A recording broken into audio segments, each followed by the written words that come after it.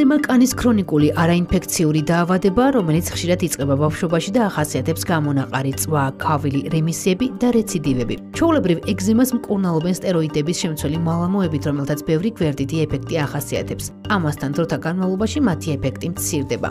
ედინბურგის უნივერსიტეტის მეცნიერების მოსაზრებით, ეგზემით დაავადებული ადამიანის კანზე ყველაზე ხშირად შეიძლება ოქროსფერი სტაფილოკოკის აღმოჩენა. ცნობილია, რომ ეს ბაქტერია კანისთვის სახიფათოა. გარდა ამისა, ეგზემით დაავადებული ადამიანების კანის უჯრედებში ჩვეულებრივ არ გამომუშავდება დამცველობითი ნაერთი ბეტა-დეფენზინ 2. აღმოჩნდა, რომ ის ხელს უშლის ოქროსფერი სტაფილოკოკით გამოწვეული კანის ბარიერის დაზიანებას. სპეციალისტები იმედოვნებენ, რომ მათი აღმოჩენა ატოპიური ეგზემის მკურნალობის ახალი მეთოდების შემუშავებაში დაეხმარებათ.